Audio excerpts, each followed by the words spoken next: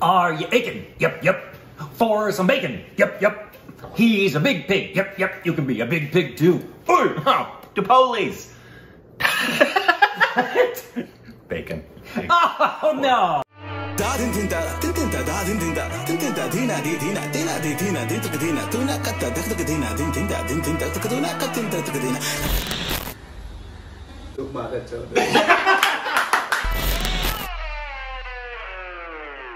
Hey, welcome back to our stupid Rex with you. I'm Corbin. I'm Rick. Instagram, Twitter. It's so juicy. Ring the bell to be part of the notification squad. Look what I'm doing to the juicy cup. Bang! Follow us on our personal YouTube channel, link in the description below. Woo! Today we're reacting to a video. It's called All the Wars Fought by India.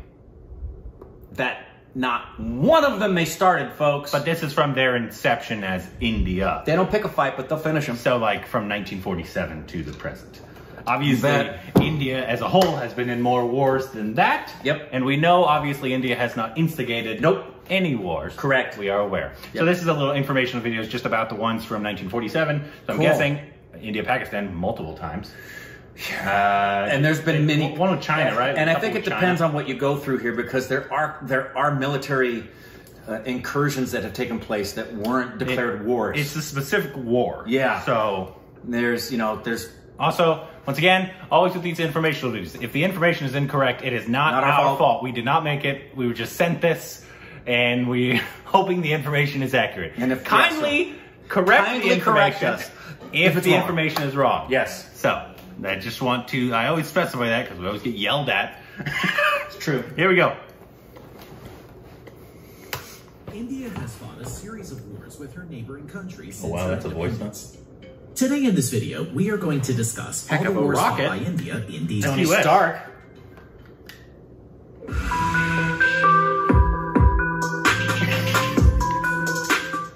Number 6, Indo-Pakistani War of 1947 to 1948. When were they found? 47? The 47. Indo-Pakistani So that was War right fought when, between India and Pakistan over the princely state of Jammu and Kashmir because of from the 1947 divide to 1948. The result of the war was inconclusive. However, most neutral assessments agree that India was the victor of the war, as it was able to successfully defend about 2/3 of the Kashmir, including Kashmir Valley, Jammu, and Ladakh. Still a... The inconclusive result of the war still affects the geopolitics of both countries. Territorial changes. UN ceasefire line of 1949 later becomes line of control after the Simla Agreement of 1972. Pakistan controls roughly 1/3 of Kashmir, whereas India controls the rest: Kashmir Valley, Jammu, and Ladakh. Casualties and losses. India, 1,100 plus soldiers killed. Pakistan, 6,000 plus soldiers killed. Number 5, Indo-China War of 1962. They've done it a couple times, right? War was a war between China and India that occurred in 1962. Maybe I'm wrong. A disputed Himalayan border was the main pretext for war. Is it the same but border other as issues now? play a role. A series of violent border incidents occurred after the 1959 Tibetan uprising, when India had granted asylum to the Dalai Lama. The war ended when China declared a ceasefire on 20 November 1962, and simultaneously announced its withdrawal to its claimed line of actual control. The Indo-China War was also noted for the non-deployment of the Navy or Air Force by either the Chinese or Indian side. Why would the Navy be deployed? It's in... Result of the war, Chinese victory. Territorial changes. I know. China captures Aksai Chin. Casualties and losses. India, 3,000 plus soldiers killed. China, 700 plus soldiers killed. Number 4, Indo-Pakistani War of 1965. Another Pakistan war. The 17-day war caused thousands of casualties on both sides and witnessed the largest engagement of armored vehicles and the largest tank battle since World War II. Really? India lost around 540 square kilometers of land, primarily in Rann of Kutch, while Pakistan lost around 1,800 square kilometers. Hostilities between the two countries ended after a United Nations mandated ceasefire was declared. Result? Inconclusive. Both sides claim victory. United Nations. Is that every war between them? No permanent boundary change. Casualties and losses. Neutral claims. India, 3,000 plus soldiers killed. 150 plus tanks lost. 60 plus aircraft lost. Pakistan, 3,800 plus soldiers killed. Wow. I didn't realize no idea. The biggest tank battle since the Great Wars. Nope. Didn't know that. I'm sure there's movies about it. Number 3, India-China military conflict of 1967. It's just going to be India, China, and India, well, Pakistan. It was not a war, but a conflict. Right. Conflict location. Nathula and Chola on the border between China and Sikkim. Result, Indian victory. China was pushed back from Sikkim. Casualties and losses. India, 88 soldiers killed. China, 340 soldiers killed. It'd be a long video if this was America. Number 2, Indo-Pakistani War of 1971. It just keeps going back and forth. During the war, Indian and Pakistani militaries simultaneously clashed on the eastern and western fronts. Pakistan? The war ended after the Eastern Command of the Pakistan military signed the Instrument of Surrender on 16 December 1971 in Dhaka, marking the formation of East Pakistan as the new nation of Bangladesh. Result, decisive Indian victory. Territorial changes. Eastern Front. Independence of East Pakistan as Bangladesh. Yeah, how do you expect it? Western Front. Indian forces captured around 5,795 square miles of land in the west, but returned it in the 1972 Simla Agreement as a gesture of goodwill. Casualties and losses. India, 3,000 plus soldiers killed. 1 naval ship lost. 45 aircraft lost. Pakistan, 9,000 plus soldiers killed. 90,000 plus soldiers captured. 7 naval ships lost. 75 aircraft lost. Wow. Had no idea. Number 1, Kargil War.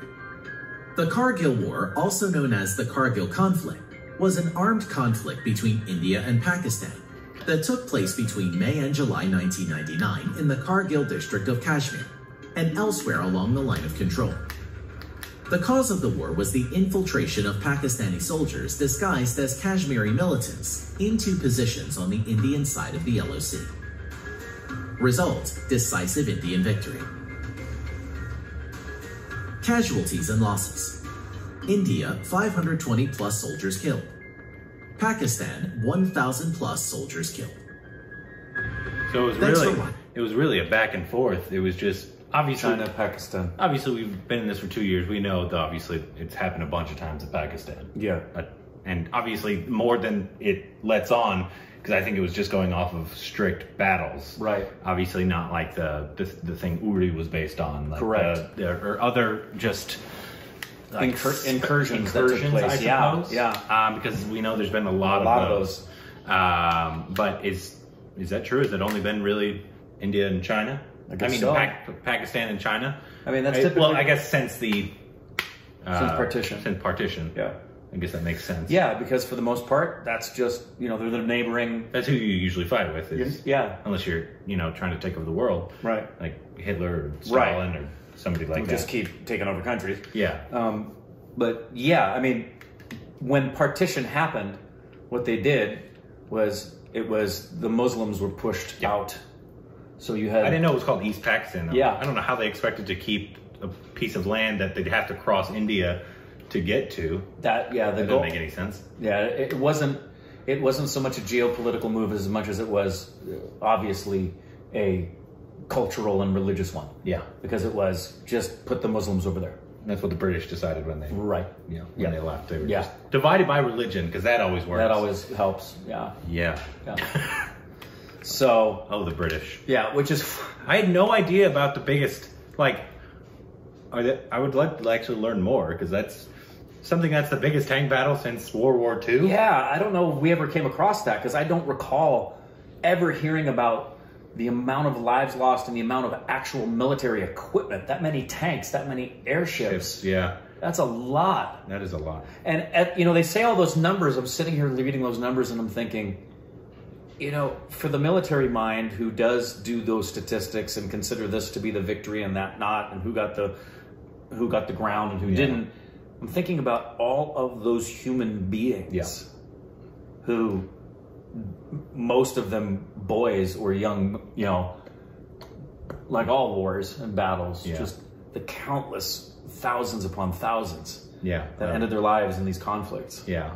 Whether right or wrong, obviously these people that died on either side, they're families. Yeah, they have human families. beings. Yeah. And you can obviously critique governments all you want. Yeah, I've always thought that if there was life on other planets and they came by, the reason that we have sightings and don't have contact is because then when they get here, they're like, hey, what's up? Nope.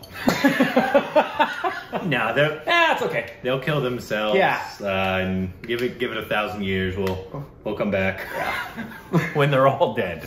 Yeah. And humans. It is a thing to be proud of that you can say, my nation has never started a war. Oh yeah. Because the United States cannot say that. We cannot. We've started illegal wars. That is correct. It's actually always... Now, our proudest moment is sincerely, for sure, is the positions we had to stop both World War I and especially World War II. But those were... And we also waited to the very last moment. We sure did. To join. We should have should have gotten in a whole lot earlier than we did. Yeah. But hey, what did we care? It wasn't affecting us. That's true. We are landlocked. Yeah. It's actually always funny to me whenever, because it happened in Delhi crimes. I don't know if you've seen some of the comments. People, when we are critiquing how their police work is done, and they say, oh yeah, your police is so... Like, I'm not saying that our police is perfect. In fact, I'm very critical of our police here. But doesn't mean I can't critique one and also still be critiquing the other. Right. Yeah, just because we point out something over here doesn't mean we think we get everything right over here. We're just pointing out, oh, I've never seen that. That doesn't make sense. I think a lot of the United States, that stuff the United States does is wrong. But it does throw me that you don't cuff somebody when you first catch them. Yeah, it's their... It's just interesting to me. Yeah. But just because we're saying this about India does not mean we think the United States is perfect. In fact, it is not by any stretch of the imagination. You know what's amazing about that? I don't know if you've seen this before, but you know, Americans will consistently say we're the land of the free, which we have freedoms that are astonishing. I wouldn't want to live anywhere else in the world. I love my country. But when you look at the freedom index and the real freedoms, I think we're like not even top 10. We're not even in the top 10. Yeah. I think we're 13th. Yep. It's all how you brainwash them here. They brainwash them early. Yeah. Brainwash them early. It's legit. That's what happens. That's why we stand up and say the pledge to the flag every morning. Did you know that? At school.